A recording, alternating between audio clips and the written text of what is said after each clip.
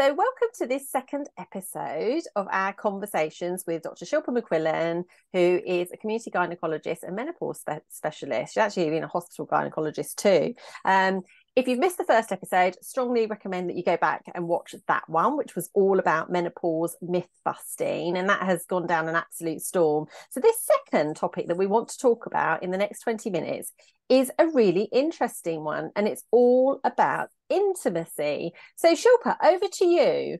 Why is the topic of intimacy so important within the narrative of menopause and midlife? So I think firstly, we all know that menopause has been so unspoken about till now. And throwing intimacy or intimate issues, it's still very what we call taboo, isn't it? Why is it so important? Because those symptoms are equally as important, and people really suffer from symptoms. You wouldn't believe, I'm going to describe to you some of the things people say to me that I have to really tease out of them. But people don't want to volunteer these things because they're still taboo or they feel embarrassed by them. But they are some of the symptoms that can really affect things such as bad as they can't even leave the house. They won't go to the gym because they can't find clothing that feels right and not uncomfortable. They're the people that know where every single toilet is in the shopping centre because they have to go a handful of 10, 20 times just for a shopping trip out for an hour. And then it affects things like their relationships as well. Really, it doesn't just affect one person, it affects relationships and marriages and breakdown of those relationships, more importantly. Yeah, so I mean, when we think about menopause, then we know there are anywhere between 50 to 70 symptoms. I mean, just because some may not be documented yet doesn't mean they don't exist. As we know, it's a very, very personal journey. But what we know is this would fall into not just a physical element or symptom, but also a psychological symptom, and some would say sociologically, because menopause is a biopsychosocial experience. So socially, I was at my gym this morning, and in fact that my trainer said to me, she said, "Oh, do come along to the legs, bums and tums class, Samantha," and she said, "You'll love it because I'm going to be working with my local gym doing menopause work."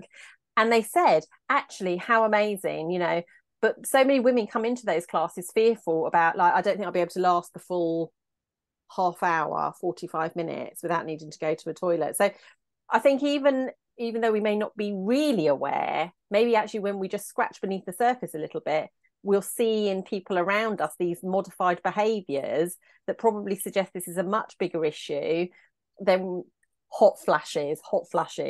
It's just that we're fearful, which is one of the words I wrote down. We're fearful to talk about it because where does it go after that? So it is important, and you're right. I mean, the menopause narrative is very much a reductist one anyway, which I'm not a big fan of. It does all sort of focus on loss, but with the right supports, it can be so much about gaining things back, can't it? Gaining all the things that you just talked about: relationships, that sex drive, that intimacy, better relationships, better friendships, all of those things. So let's talk a little bit. When you define intimacy, Shilpa, what is the definition of intimacy, either medically or from your own patient pool? What are we talking about when we're talking about intimacy? It's so interesting, isn't it? Because I would say it means so different for different people. So for someone, intimacy may be a connection between them and their partner. For someone else, it may be the physical ability to have sexual intercourse. For some people, it might be nothing to do with sexual intercourse, but might even be before intercourse, the foreplay, the connection that you make physically and mentally with somebody as well. It means so differently for so many different people. And it's really interesting you've said that, because I think it's really important for us to know that as professionals, because when we ask patients these questions, we can be presumptive. And I think one of the things that I really, really focus on is making sure people have time to talk about their issues, because what I might be thinking, someone's worry about intimacy, may be completely different to someone else's. And when you just ask me as well about the different ways it can present, one of the other ways it can present is people not coming for important screening tests like smear tests. So for me, again, I might presume they're not coming because they haven't got the time or they find it painful. But actually, unless I ask questions, is it because they've had a really traumatic experience before with either having had issues with the screening test itself or intimacy issues to them, previous traumatic experiences, sexual experiences? Some women will say to me, I can't even have sex with my husband. How do you expect me to come and have a smear test with one of those plastic ratchety things? So it's really important gauging what is your experience of intimacy? What does that actually mean? Some people, we've got to remember, some people don't have, some people don't want to have sex. So to them, again, intimacy might just be that mental connection with somebody.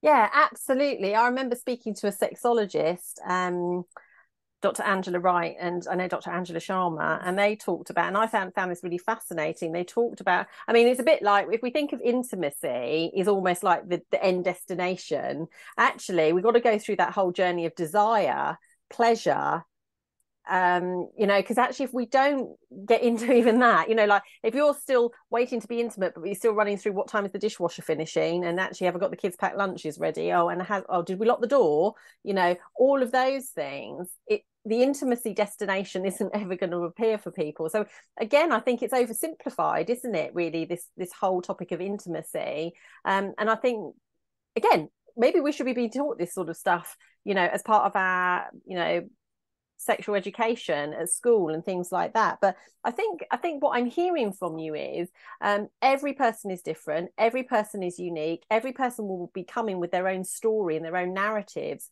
around their approach, their attitude, and where they're at currently with pleasure, desire, and intimacy.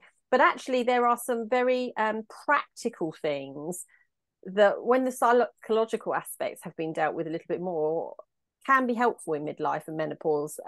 So let's talk a little bit then about the change of terminology and how we've sort of advanced in the last few years. Now, a term that we're becoming increasingly aware of is genitourinary syndrome of the menopause. So again, can you give people a brief sort of window into what is that about, and is that just another thing to have to consider, or is it actually helpful to them? Yeah, so this is really helpful because, like I just said, sometimes I have to tease information out of patients, but even as clinicians, even as patients, we hear that term, have you got vaginal dryness? And a lot of people have heard the term vaginal atrophy. So, vaginal atrophy, that term came from the fact when you go through menopause, your estrogen levels decline, and then things down below start to get, the skin gets quite thin, things can tear more easily. And then the skin flora becomes, the pH balance changes, you get more prone to infections, and then the vagina gets more dry. But actually, it's a whole host of issues. It's not just that, it's urine infections, that constantly needing to go to the toilet. I've just described those ladies who'll know where the toilet is because of bladder stimulation. They get that overactive bladder feeling. They're getting pain during sex. They're getting things like vulvodynia, which is, painful tender points. They're getting vaginismus, which is spasms in the vagina and around the perineum. Now, if we just call it vaginal atrophy, that's not encompassing, is it? All the urinary symptoms, all the sexual questions we should be asking around the perineum, so between the bottom and the vagina. The vulva itself, we call things the vagina, but actually, I wrote an article recently about it that a patient kept saying to me, they've got a vaginal lump, they've got a vaginal lump. And I was like, well, let's bring you in to examine you. And actually, she had a cancerous lump in her vulva. She didn't know what her anatomy was called. And she'd been having all these telephone conversations around about COVID. But because she hadn't known what that anatomical name was, somebody was just presuming, she'd had some like vaginal cyst, or maybe she had a prolapse that was just sitting in her vagina. And no one thought, shall we examine her and actually find out where is this lump? So it's so important we change the terms and that we use in anatomical terms with patients and guiding patients as to, know their anatomy. And it's funny, you mentioned about the school. I actually did a talk in school yesterday, and I spoke about it really openly about, sexual intimate issues, as well as getting them to know their anatomy. Exactly, it's so important. It's a bit like, I often think, if you said, oh, could you go and get my bag from the car, what would be really helpful in that moment is to know whereabouts in the car it is. And the same is true of our anatomy. It's a very, very complex structure. Female anatomy, those born, with female hormones, the reality is we do need to know the terminology. And actually, this is where there's a problem, because even in recording this video, social media hasn't caught up with that. So we're not allowed to use the right terminology, which is disgraceful, really, because we're not educating people. We're calling it all names like my foo-foo, my mini, my what's it, my, because we're embarrassed. When in fact, actually, more offensive, to be honest. Yeah, exactly. But it's all shrouded and veiled in the fact that it's not acceptable to talk about it, and we must do whatever we can. And it's wonderful that you're talking to the next generation. And I particularly like books like the one from Dr. Nigat Arif, which is The Knowledge, because it shows pictures. If you look at in my role as a performance coach, we know that at least 50% of all learners are visual. So we need to be looking, we need to be watching, getting to know what our normal is. And I always say to people, I don't have it on my desk, but I normally do, which is so funny. I've got a pocket mirror. I say, get yourself a pocket mirror, get yourself something, get a little torch, get a little light, get familiar with what your normal looks like, so that actually you can, if you're sensing there's something different, you'll be able to see if there's also something different too. But that is rather unhelpful, isn't it? These phone, I know it's just the way it is, and I know we had to get through COVID somehow, but actually getting in front of a specialist, a doctor, is so important, isn't it? Yeah, and it's, like you say, it was such a shame, because I brought a whole kit of tools, didn't I, with anatomy models, and it's such a shame, because I think visually it would have been so powerful for us to be able to show that. And how can we sit here and say that we're trying to make it less taboo? And like you say, social media just hasn't caught up, and we're not doing anything wrong. I'm a gynecologist. I had a post taken down from Facebook, but I'm a gynecologist. That's all I do, is talk about this and that, and so if that's my job role, I don't do any other part of the body. And yet it was taken down, and that's literally what I do as a job. So yeah, I do find it incredible. We're trying to say. Yeah, it's ridiculous. Basically, it is ridiculous, and we could do so much more value here. So if anyone's watching who has any sort of capacity to change that sort of stuff, please do, because it's really unhelpful.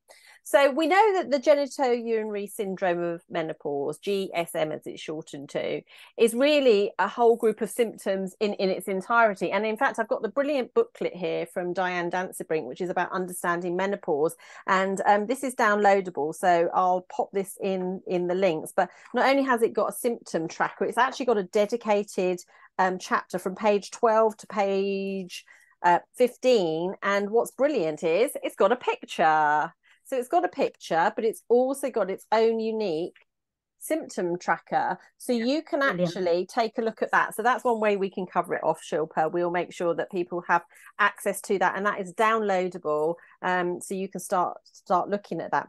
So let's talk about then. So we understand it's a complex area. We understand it's quite dynamic as well, because we're under the influence of our hormones and any topical hormones we might be taking. Talk to us a little bit then about what the treatments are for vaginal dryness, vulval dryness, if we've got any pain, and any sort of principles or strategies we can use using those products. Yeah, absolutely. So again, one's individual, but I always say don't underestimate the use of even simple things.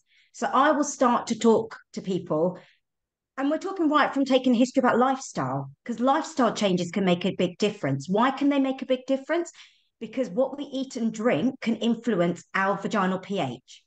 Why is that so important? Our vaginal pH, as soon as it changes and moves away, it can increase risk of infections like thrush, urine infections, things like bacterial vaginosis. And you wouldn't believe how heavily that can be influenced by what we eat and drink. And that's why you might have heard a lot of things like probiotics. There's some really good probiotics to try and keep our vaginal pH in neutral, and the same with the type of food and drink. So start with taking a good history and just lifestyle. Do you smoke? Things like smoking can change the pH of what we eat and drink. And then what even simple things are you use in terms of washing? So a lot of people still don't realise just simple water to be used down below. Because not douching, what we call douching, which is putting like a shower head or extreme washing up into the vagina, because that itself can dry the vagina out. change the pH, and then increase things like bacterial vaginosis, one of the infections of the vagina.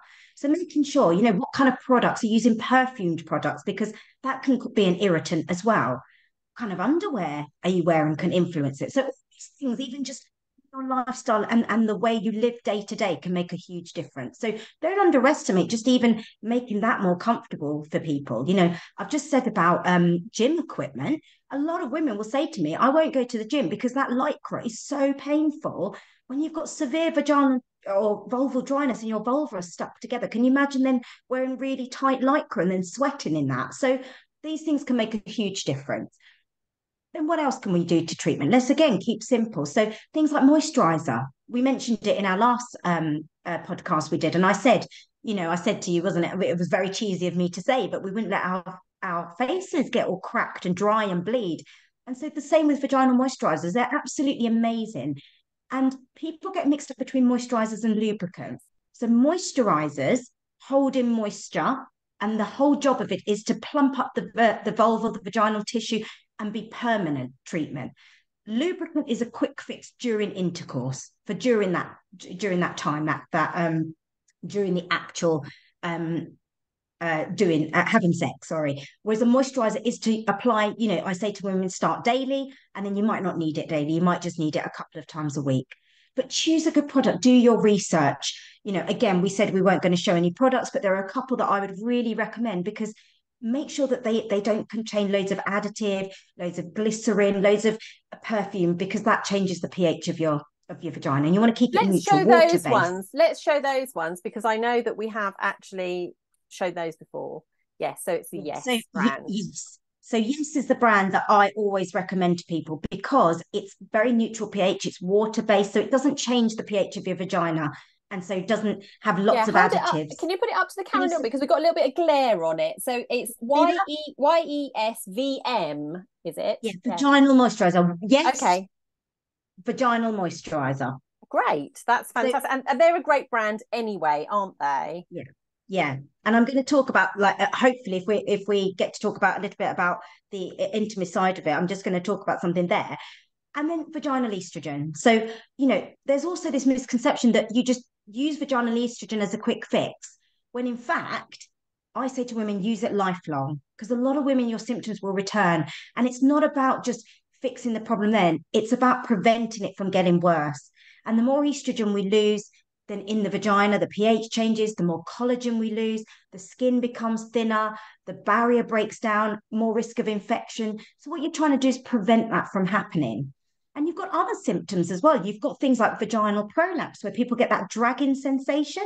So actually, vaginal estrogen in the form of pessaries, in the form of cream, that can also help with those symptoms. Now, there's lots of different types of vaginal estrogen, and this is, again, individualizing. There are some which have a reusable applicator. Lots of patients are very green friendly now. So rather than using lots of plastic, there's ones like that. There's also ones that your doctor can place in. So you can imagine patients who have lots of really bad arthritis. Can you imagine trying to put a very fiddly applicator in? Whereas you can get these pessaries that stay in for 3 months that your doctor can put in for you. What are they called, Shilpa? They're called E-string. Yes. So I've seen Jacqueline Bowden doing things with one and Dr. Sarah Ball. So, and I've seen one myself. I mean, I'm still amazed, how would you navigate that? But it looks very flexible, very pliable, and you literally put it, and quite easy to take out as well. You literally grab your finger around it, don't you? And actually, for some women in my gynecology clinic, if they've got a little bit of a mild prolapse, it does actually help just lift that up a little bit as well. So sometimes they use it for scaffolding. Yeah. Excellent. On my website, it's all free. I've actually made a table of all the different types of vaginal estrogens, and I show that to my patient so that they can have a look and see what might suit them better. Great, that's really helpful. And one thing I would just like to tip into the conversation is, again, as we go through our life course, I mean, one thing that I had, which was I thought I was getting bouts of recurrent thrush infections, but in fact, it was actually lactobacillus overgrowth, which is called cytolytic vaginosis.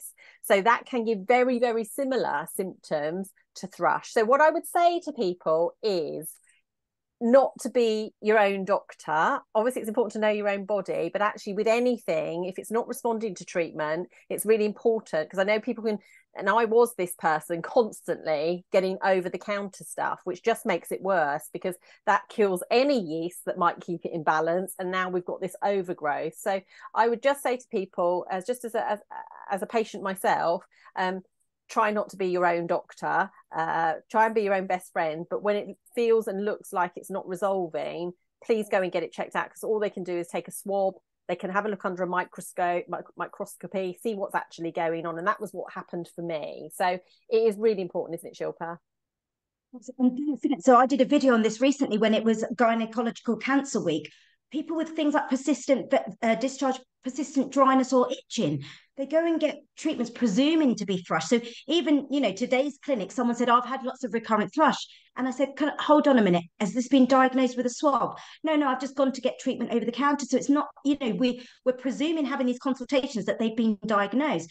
Whereas actually what can happen is you're going for vaginal dryness, continuously getting over the counter treatment. But has anyone examined you and checked whether that patch of dryness is actually something that needs investigating or biopsying? Exactly. This is really, really important. So anyone with vaginal dryness, I am very, especially now through COVID, we've had lots of telephone consultations. Yes. If they've already tried once thrush treatment, or they want to try thrush treatment, in the interim, I will still book them a face-to-face examination with me, because I need to make sure they're very aware that don't just keep presuming you need some thrush treatment, you need some steroid treatment and treat it yourself, because it could be something else that needs investigating. Yeah. So it's really, really important you get that help. Definitely. And I was so glad that I did that myself. So obviously there are actually mechanical ways that we can actually, because when we can talk about the tissues and things, what can happen, through the structural changes, through that declining collagen and elastin, the muscular structure of our vagina and our vulva can change. And so obviously making things like penetration, that can be more uncomfortable. So what can people do, Shilpa? Is there anything people can do, or is that it? Do we just go, that's it, I'm done type thing? Or is there more that can be offered for somebody? No, absolutely. And I use this quite broadly with all my patients who suffer from vaginal symptoms. And we said earlier about psychological, don't forget it becomes a vicious cycle. So people who've had really awful physical trauma in the past can end up with psychosexual issues as well. Vice versa, you can end up, I mentioned the words, things like vaginismus, and that becomes an involuntary tightening of your vaginal muscles. So imagine if you've had a really painful experience, be it something like trauma or a sexual rape or something, or even something like a smear test that's been very painful. You then have that memory. So next time you go to have sex, next time you go to have that procedure, your vagina automatically clenches up and you get involuntary muscles. So what can we do to try and relax that? The first thing is, you mentioned this, Samantha, the more you think about, well, I'll make it a regimented experience, it's not going to happen, because often people do need that connection, that emotional connection. So I will often say to people, if you're doing it, it's not easy when you've got small kids, they're getting up in the middle of the night, trying to say, let's just have a quick, session for 5 minutes before the baby wakes up isn't going to work. And so try and romanticize it. And I don't mean that patronizingly, but the more we make it regimented and it becomes a chore, it can be really, really difficult for this to work. So the more people can relax and think, do you know what, I'm gonna actually, have a glass of wine, have a romantic meal, make it. And I will often say to people, don't make the first time a penetrative experience if you don't want it to. Just start off with doing things like foreplay, experience with your partner. And that can also help with your day-to-day vaginal symptoms. So the more lubrication you have, you mentioned what physical things that people can do. I explained to you earlier, actually, we now know there's lots of good papers and evidence for use of bullet vibrators. So this is not only for pleasurable experience, so to use to try and get people to find sex more comfortable. We know around menopause, all the changes that are happening to the skin. What does that vibration do? It actually increases circulation. What does circulation do? It increases the skin and thickness and plumps up the skin. And so you get less of that thinness and the pain. And we know that there's more and more papers coming up with that evidence saying that actually it's regenerating the cells in the skin down below, which is why there's so many studies done on things like laser treatment and things like that. So trying to relax, easier said than done, I appreciate. Then simple things like trying to just include your partner into that. You might want to use a bullet vibrator and dilators. They're what we traditionally use. So for those of you who don't know, dilators they mimic almost they're like a phallic shape, and they come in incremental sizes. So you start with the smallest one, and then, for example, you would for 2 hours a day put that in, and slowly over time you increase the diameter of the dilator you're using. And as I said, it's not just for menopause. Imagine when you've had a vaginal delivery, you get sewn up again. Some people find it really tricky and they get really tight. So it's just a gentle way of just opening and relaxing and eventually over time stretching that tissue.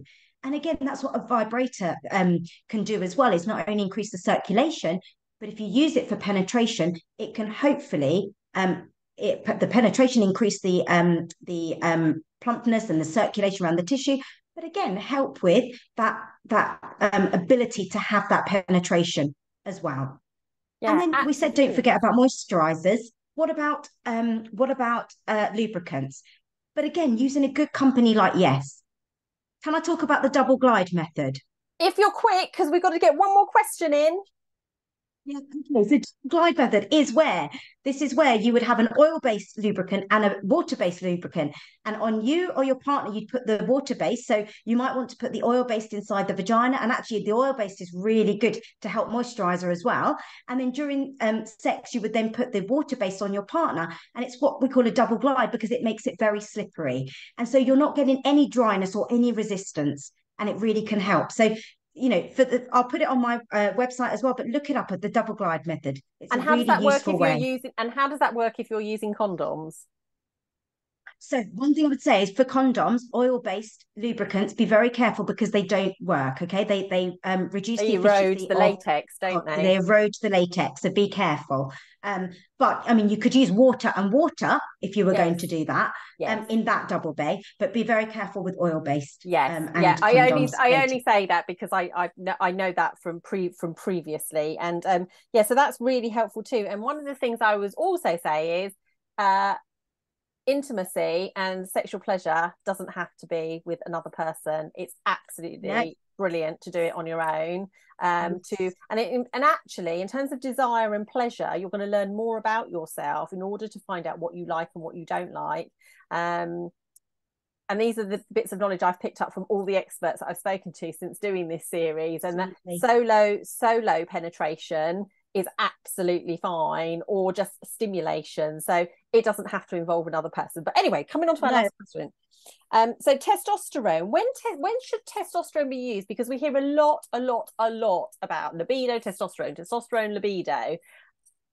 What's the answer with that? Right. So the short answer in terms of what the guidelines say is that on those on established HRT, testosterone should be used for hypersexual desire disorder. So what that means is lack of desire, lack of arousal, lack of orgasm, for those things.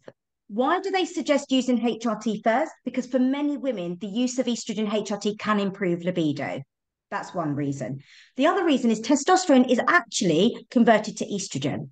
So if you've still got estrogen symptoms that haven't been resolved, the simple way of describing it is they just compete for receptors. So you want to try and resolve all your estrogen symptoms and then bring in testosterone so it's got nothing to compete with. That's a bit more complex than that, but that's really the simple way of how I explain to patients why it's important we use HRT. Then the other thing I would say, because this is, said in a very quick way, but it's, low libido is very complex. And if you're not sleeping, if you're absolutely exhausted, you've got relationship issues, no amount of testosterone is going to resolve that. And again, that comes down to us having that conversation, having that really nice, space for you to discuss what is actually going on in your life, because it would take me a lot quicker just to give you a prescription of testosterone than to find out actually what's going on in your life. And is this actually going to work? Yeah, absolutely. And so that's why, for people listening, I know it can seem frustrating sometimes. In fact, someone just messaged me before I came on the call with you going, well, I wish I had my old period back. It's been great, but, I've got 4 weeks in and I'm just wondering if I need to change things. And I'm like, whoa.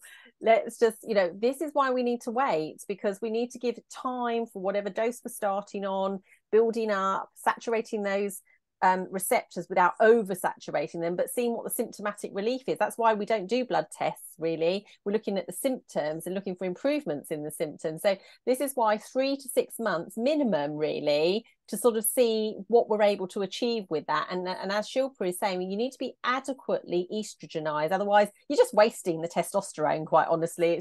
It's just converting to estrogen. But what I would also say as well is this is where the powerful part of stress comes in our one-to-one sessions when we talk to people.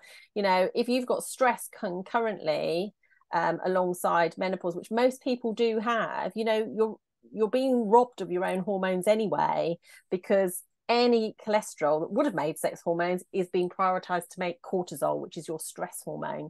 So actually, there's a nice byproduct to all of this. The more we can relax, the more engaged we are with our intimate health, our intimate pleasure, our intimate desire, then actually we're probably more likely to access our own hormones, because our stress levels drop down, access to our own hormones increases. And as Shilpa says, you know, if you are taking HRT, then actually, and still experiencing issues, you could really benefit from testosterone. But what I would also like to say is it's not for everybody.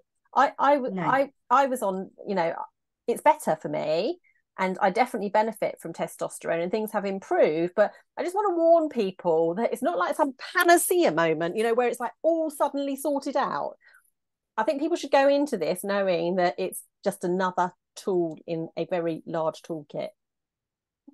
So a couple of things on that. The type of HRT, it's really important we make sure oral HRT can actually worsen libido. So the first thing I ask patients is, what type of HRT are you on? Yeah. The reason being is oral HRT binds to something called sex hormone binding globulin, and that mops your testosterone out of your circulation. So if you're on oral HRT, there's no real point adding in testosterone. The first thing you need to do is go on to something like a spray, a patch, or a gel, because that may in itself improve your testosterone. The other reasons we don't use blood tests anymore is it's really important to individualize. Some people will have very low testosterone levels but have an absolutely fine sexual desire. Some people have a normal testosterone, but actually their low desire is there. And that's where it's important to ask those questions.